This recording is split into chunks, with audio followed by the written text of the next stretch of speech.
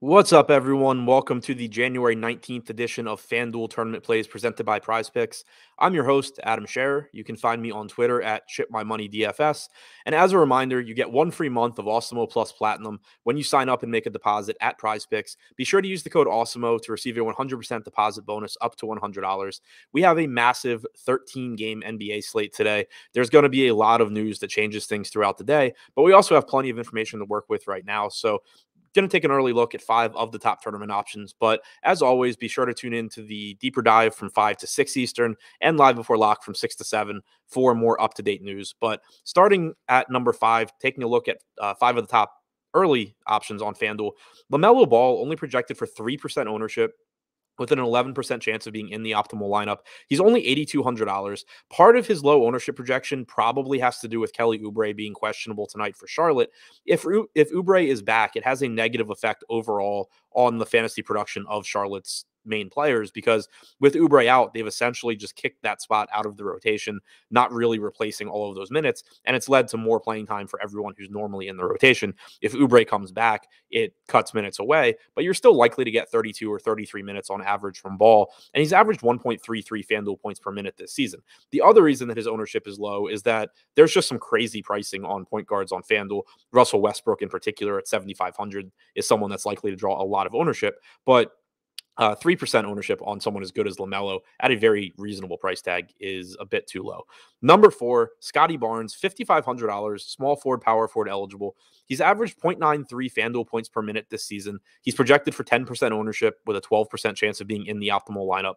Barnes came back and played a ton of minutes last time out. Gary Trent is still questionable for Toronto. If he comes back, it's likely that you're getting like 35 or 36 minutes from Barnes instead of 40. If Trent is out, we essentially saw a 6.5-man rotation for Toronto last game, which led to about 40 minutes for Barnes. But one way or the other, you're talking about someone that averages nearly a fantasy point per minute and is likely to play at least into the mid-30s tonight at a $5,500 price tag. I'm not overly concerned that this is a slow-paced, unappealing matchup, but the price tag just makes Barnes look very good for me. Number 3, John Collins, $7,400, only projected for 7% ownership with a 12% chance of being in the optimal lineup. He's power forward and center eligible. And one reason I like Collins is that Clint Capella is still out for the Hawks. Onekwa Okongwu has been confirmed as the starter. He started and played 36 minutes for Atlanta last game, but Collins is better without Capella on the floor. He's averaged 0.96 fantasy points per minute alongside Capella this year, 1.04 alongside Okongwu, and 1.12 overall when Capella's not on the floor.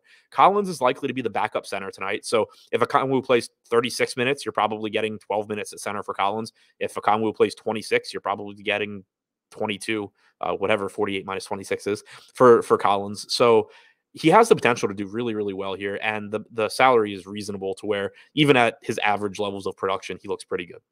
Number 2, Nikola Jokic, only projected for 12% ownership with a 15% chance of being in the optimal lineup. He's $11,500, center only. He's averaged 1.71 FanDuel points per minute this season. At this point, I don't really think there's a whole lot extra to say about him. We know what he is. He's the highest projected guy on pretty much any slate that he's on. He has a reasonably good matchup against the Clippers. The issue is that you can only roster one center, and so the opportunity cost is high, and you don't have much margin for error when you pay all the way up, because there's plenty of high upside mid-range centers that can put up scores that don't necessarily get to Jokic's level, but get close enough that you're better off spending up elsewhere. So that's the risk, but it's always pretty appealing when you can get the best point per minute fantasy producer in the NBA at about 12% ownership. And number 1, coming in as the top tournament option tonight, LaMarcus Aldridge, $4,400 with power forward and center eligibility. He's projected for 20% ownership with a 26% chance of being in the optimal lineup. Now, one thing I do want to say is that the 26% chance of being in the optimal lineup is based on our current minutes projection of 27 or 28 minutes for Aldridge. I think that projection is reasonable in that if he starts, I would expect him to play 28 to 30 minutes. And if he comes off the bench, he could still get there, but I don't think it would be as likely.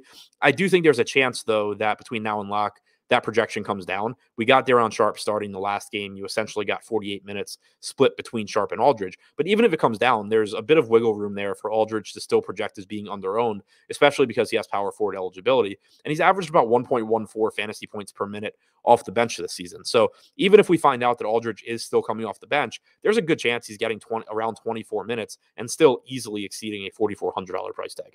So to recap, the top 5 tournament options on FanDuel: number 5, LaMelo Ball; number 4, Scotty Barnes; number 3, John Collins; number 2, Nikola Jokic; and number 1, LaMarcus Aldridge.